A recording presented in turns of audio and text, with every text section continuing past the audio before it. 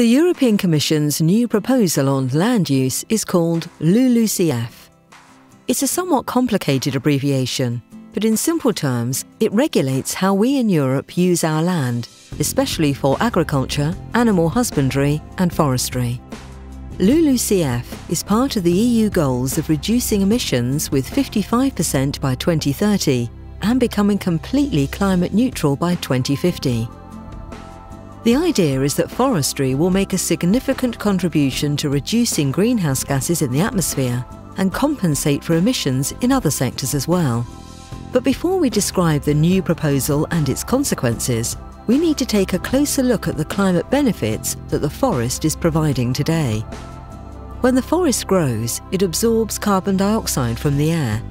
If the forest grows more than the amount that is harvested, it accumulates carbon dioxide, working as a carbon sink that prevents climate change. Over the last 100 years, the Swedish forest's timber stock has more than doubled, and the storage of carbon dioxide that has been absorbed from the atmosphere has grown correspondingly.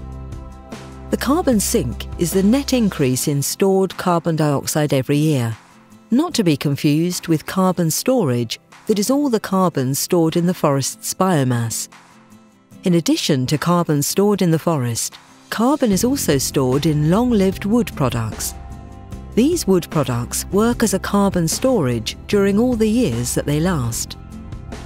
A large positive climate effect appears when the forest industry's products replace products that have a bad impact on the climate. This is called the substitution effect. To summarise, the Swedish forest's total yearly climate benefit is 93 million metric tons of carbon dioxide. Now the EU has proposed that Sweden's carbon sink, the yearly net capture of carbon dioxide, should increase with around 11 million tons by 2030, most of all countries in Europe. To reach that target, Sweden realistically needs to reduce the harvest of wood by 15 to 17%.